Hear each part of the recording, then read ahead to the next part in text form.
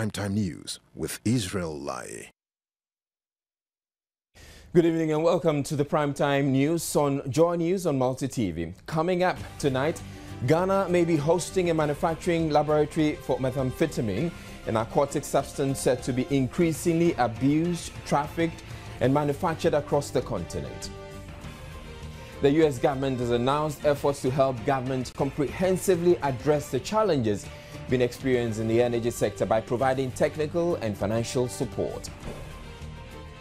Finance Minister Seth Terkper says government is committed to meeting all targets set in the 2013 budget.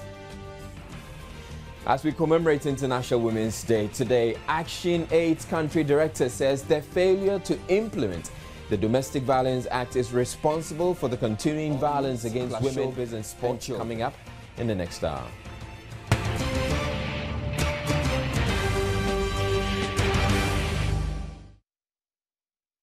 In our very first story, the 2012 report of the International Narcotics Control Board has identified the growing abuse, trafficking and illicit manufacture of amphetamine-type stimulants across the continent. The worrying trend was first discussed when law enforcement agencies from across the continent met in Accra last year where it was top of the agenda.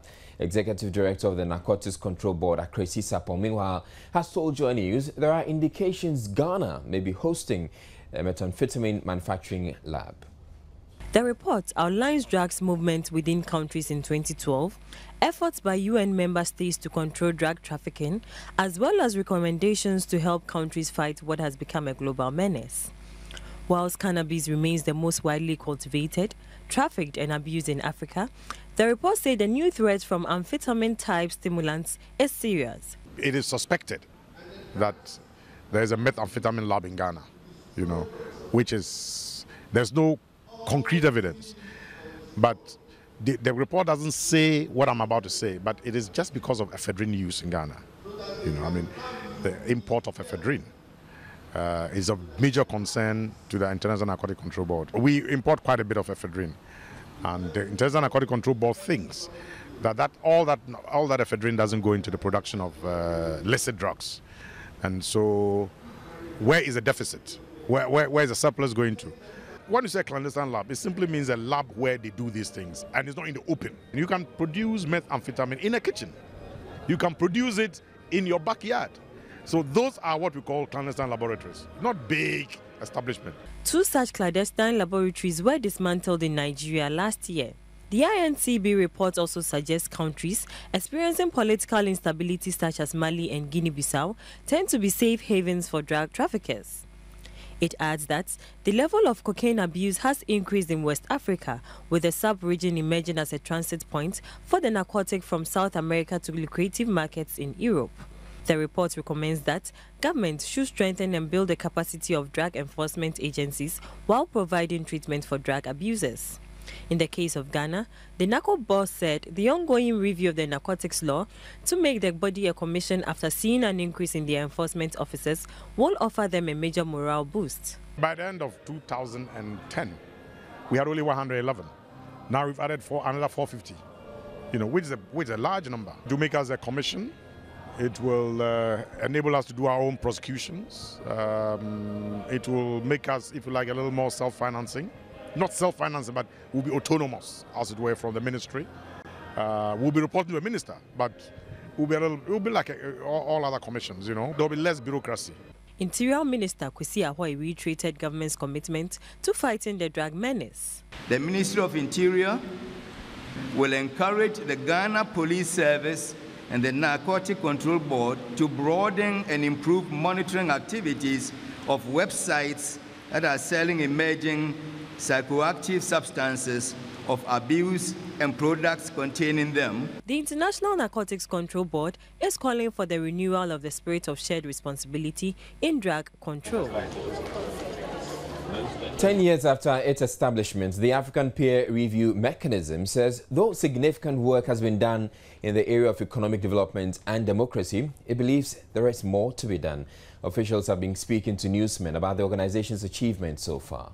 The Executive Director of APRM, Professor SKB Asante, noted that though they have succeeded over the years in deepening democracy, strengthening achievements among African Union, there is still much to be done comparing Ghana to other countries.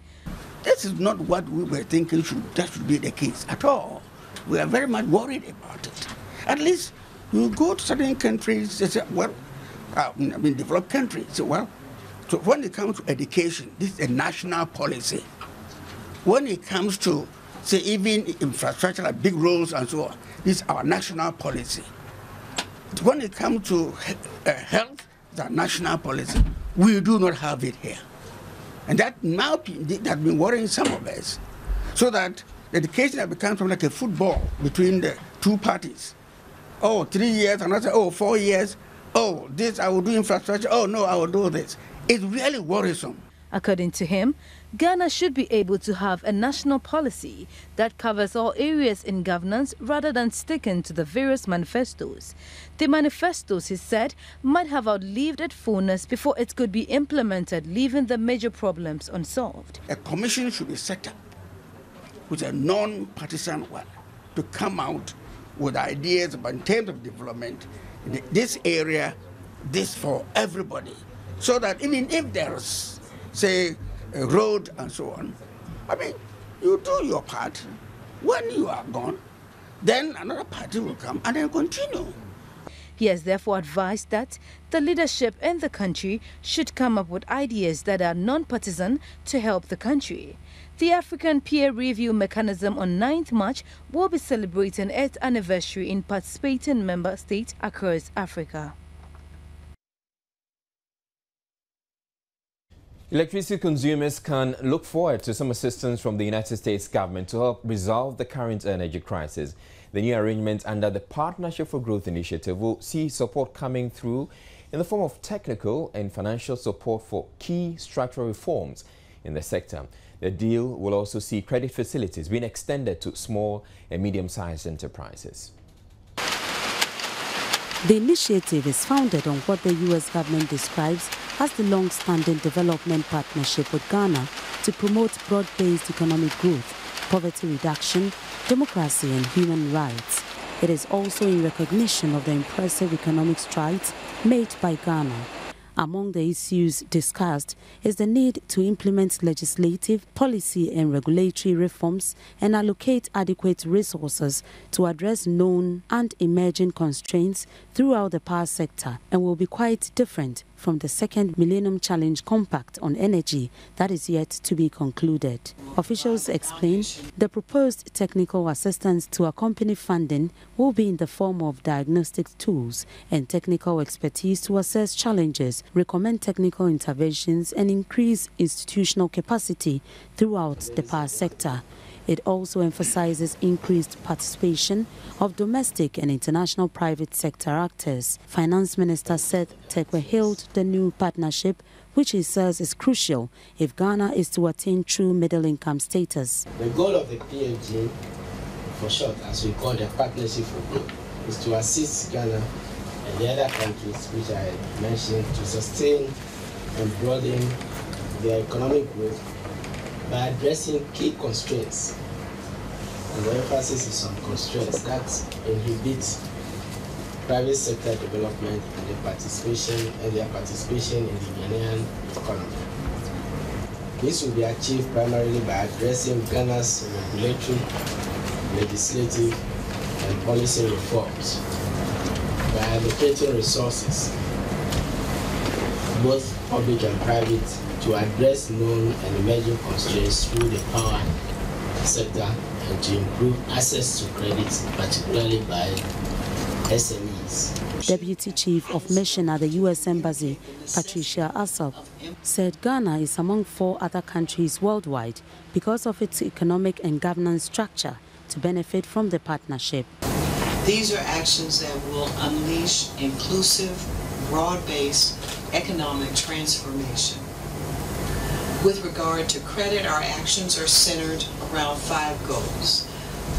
Number 1, reducing government engagement in the banking sector. Number 2, strengthening financial sector regulation and supervision. Number 3, developing financial sector infrastructure. Number 4, broadening and deepening the financial sector. And number 5, encouraging development finance and supporting small and medium-sized enterprises' access to finance. A technical and steering committee to see to the smooth implementation of the agreement was later formed. Key among the members is the Minister of Trade and Industry, Haruna Iddrisu, Second Deputy Governor of the Bank of Ghana, Millicent Nah, and the Finance Minister, Seth Terkper. Outgoing Director of the Ghana Prison Service, Michael Kofi Bantah, is asking government to minimize the rate at which interior ministers are changed. Speaking at the pulling out ceremony held in Zana, he said the phenomenon affects continuity. Michael Kofi Bantah was commissioned as an Assistant Superintendent of Prisons on 1 September 1980. He held various positions and appointments during his time in the service. In the year 2009, he was appointed the Acting Director General of the service and was confirmed by late President John Atta Mills in 2012. In his welfare address, Kofi Bantah noted some of the landmark achievements he advocated for, especially in the prison stations he served as commander. When I assumed duty as the head of the prison service in November 2009, I aspired to transform and turn the fortunes of the service along 5 main visions, namely, to enhance professionalism of staff, to improve on the welfare and rights of officers, to enhance the corporate image of the service, to decongest the overcrowded prisons, and finally, but not the least, to enhance the training of inmates and income-generating activities of the service. He lamented the frequent changes at the sector ministry does not help.